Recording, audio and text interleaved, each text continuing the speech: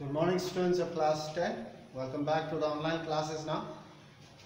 Let's continue our lesson in English, the making of a scientist. So far we have learned that Richard Everett managed to win a number of prizes for his research and experiment from class 8 onwards. When he was in class 8, he earned the prize, he won the prize for the first time. And from then onwards, every year he managed to win the prize for his experiments, for his research, scientific research.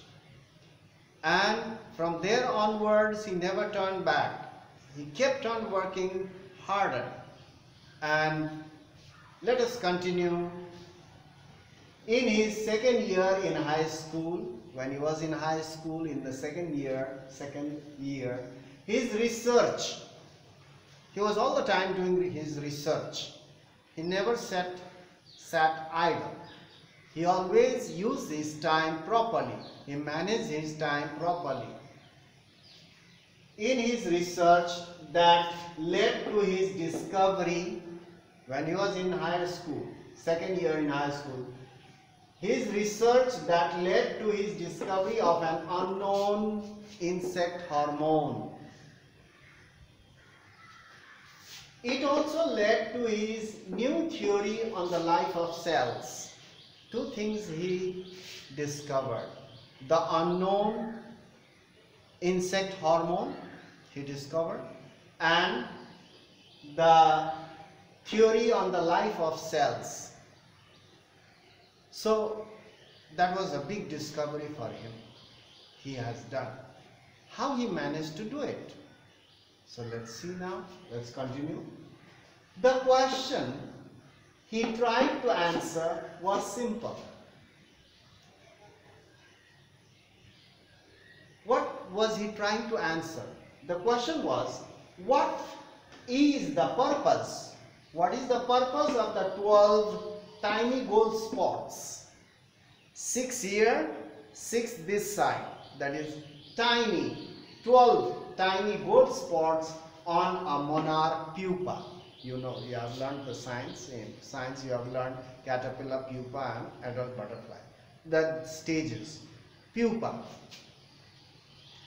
Monarch pupa contain a hand, 6 gold spots on one side and 6 gold spots on another side. So Everett tried to find out the answer to this question. What are these gold spots for? What is the purpose of this? The question was very simple, but it led to the discovery of an unknown hormone, as well as it also led to the theory on the life of the cells. Two big discoveries he had made from these simple questions. You see, he was very much inquisitive. He wanted to learn, he wanted to know, always curious, desirous to know. That led him, that pushed him or led him further. So everyone thought or assumed the spots were ornamental. All the people or other students or even other people, they thought that these gold spots, 12 gold spots, were just ornamental. It has nothing to do. It has no work. Just an ornamental, just for a show, to make it look beautiful. Others thought the spots were ornamental. But his professor, Dr. Urquhart, did not believe him, and Everett started working. When the professor doesn't believe that it is just an ornamental, it has got something to do. So Everett started working on it to find the answer. What is the purpose of those 12 tiny gold spots on a monarch pupa? To find the answer, Everett and another bright student, a science student, both of them first had to build a device.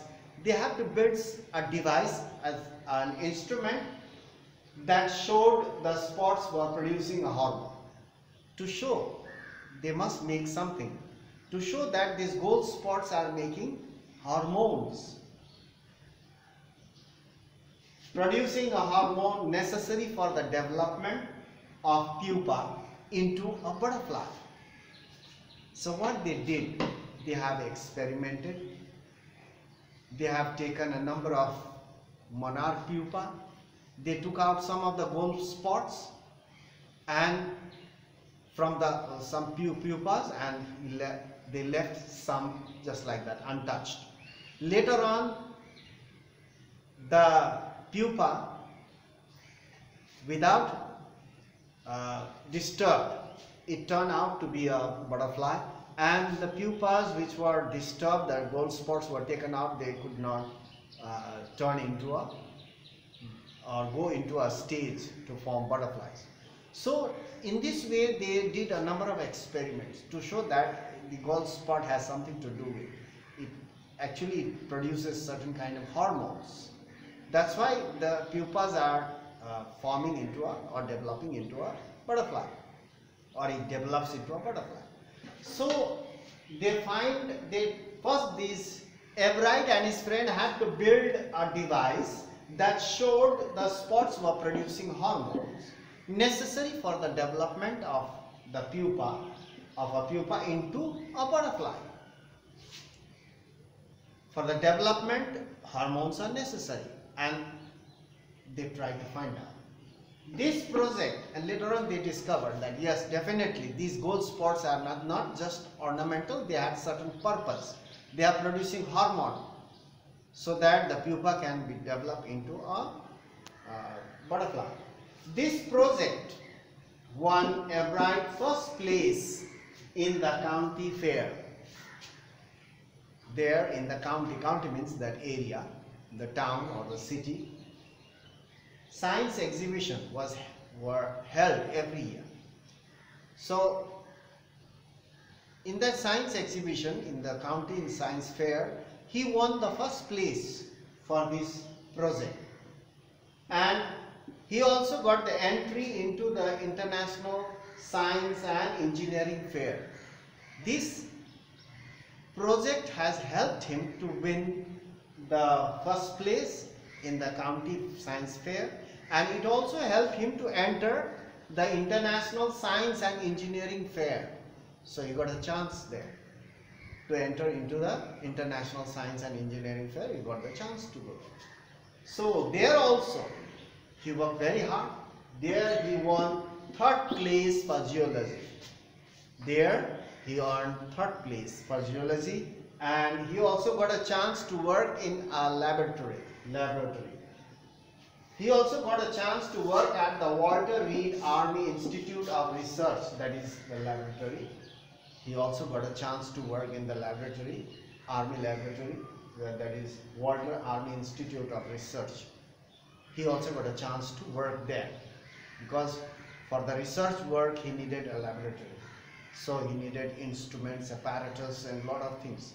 So during summer holidays he used to go there and work there, and he did his research there. So that will lead him further experiments, further research work. So it always helped him. So that's why he never wasted his time. During his free time, during his holidays, he used to go to the laboratory, the Army Institute of Research. There he used to go there and did his experiments, and he discovered furthermore, and he improved. He improved his work. So that's all for today, and in our next class we'll talk about what other things he had discovered. This is not just enough. He also discovered the theory on the life of the cells. And later on we'll talk about DNA and RNA and the blueprint of the cells, how they recognize the other cells. So he had discovered a lot of things later on. From this only he proceeded further, and he discovered more. The more he worked, the more he found, the more he discovered. More research means more discovery. So in this way he proceeded further and he became very famous. So that's all for today. We'll meet in the next class and continue our lesson, and we'll find out what other things he had discovered, how he managed to do that, or how he managed to discover those things. He must have put his whole time or interest, mind and body and interest, and managed his time in the process. That's why he discovered a lot of things. So that's all for today. We'll meet in the next class. Thank you very much for watching.